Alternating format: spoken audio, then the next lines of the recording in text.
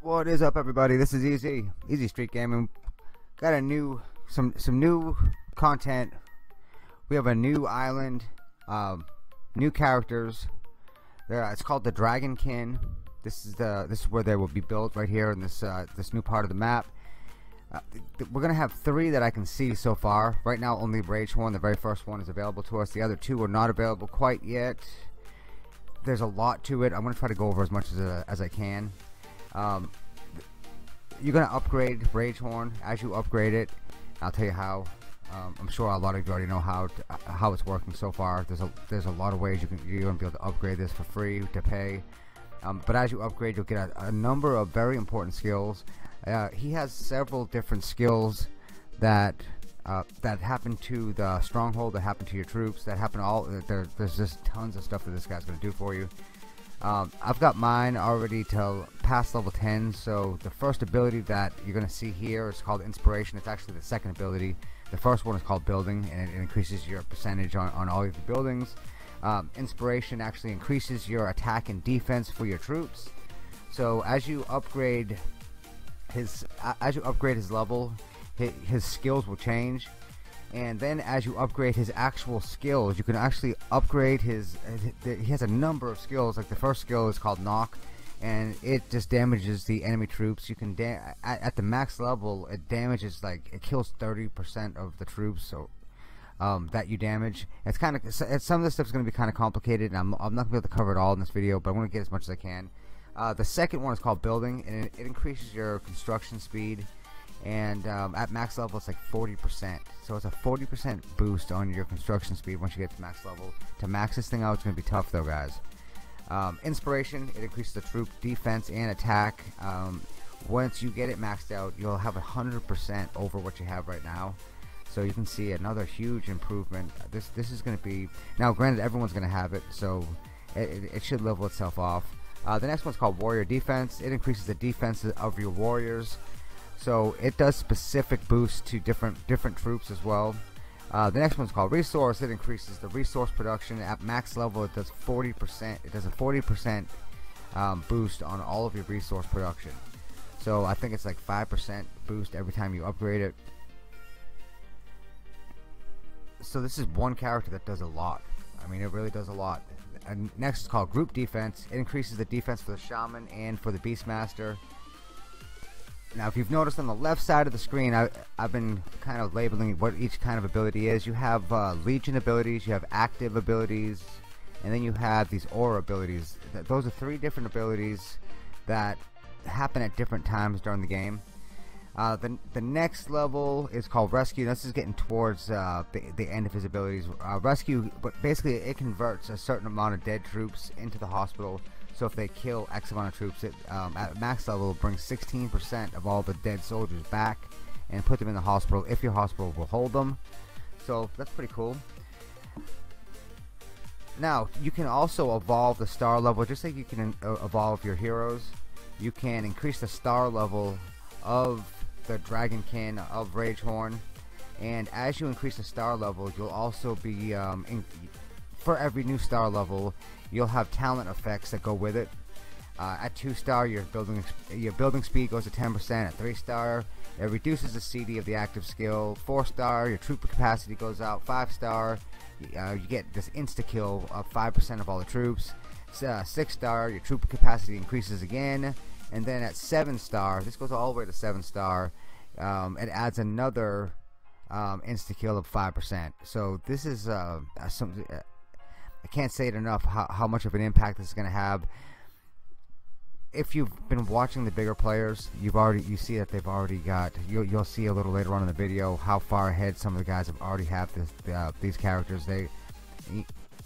Whenever something like this comes around, you have to kind of switch your focal to it, because everyone else is going to, and you really don't want to fall behind on something that's this vital, that has this many different, that has an impact on this many different parts of the game.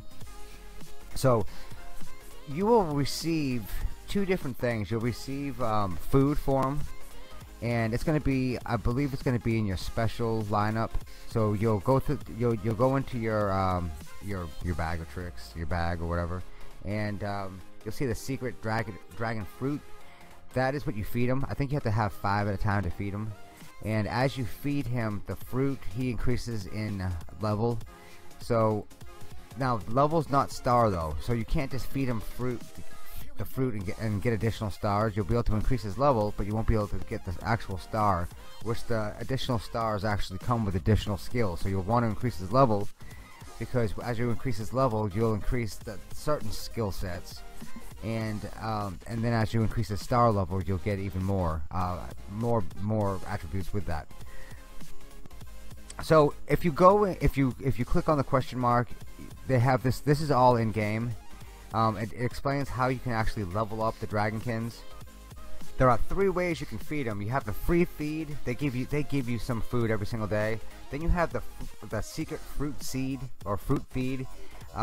If you'll notice that you'll see an exclamation point on top of RageHorn. Whenever you see him talking to you, then just click on him and he'll give you certain things. He gives you stuff all the time. He'll be constantly giving you food. He'll be constantly giving you the shards.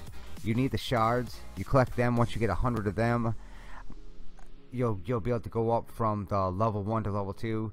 You'll increase the star level, and you'll get additional skills for that. Basically on both sides, whether it be his level or his star level, you get additional skills on both sides.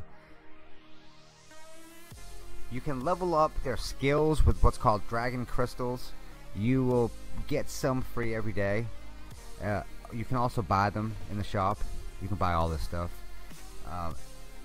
Unfortunately, it seems as if there's going to be a lot of buying if you want to advance this really fast. But for the free players, I think that there's actually a lot of chances to get free stuff. So don't feel bad if you're a free player and you're not, like, you're gonna fall way behind.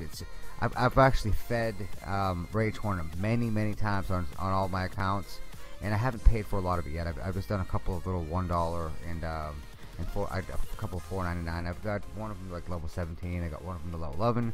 So you'll be able to upgrade their levels with a lot of the free stuff too. You'll unlock them with the shards, and I haven't got any for the next one, the Tyrannosaurus. I don't know what I think it's called, Tyrant. So I'm sure once the game is ready for us to be able to unlock the next one, then you'll start receiving those shards. As it is right now, you'll receive the RageHorn shards, and that will help you unlock the next star level, I believe it is. And again, if you want to go and read all the stuff for yourself, just click on the attribute for RageHorn, and then click on the question mark, and it brings you over to this page right here. It goes into what his attack means. He kind of has a unique attacking ability. You don't see them attacking, but in all of the reports, it will show you how many troops the RageHorn kills.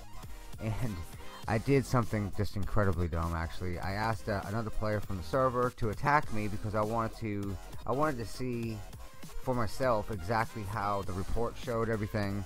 And so I sent some troops to a collection. I was going to send 1,000 T1 to the collection, and I asked a very strong player from our server to attack me, and I carelessly ended up sending 42,000 troops to the collection.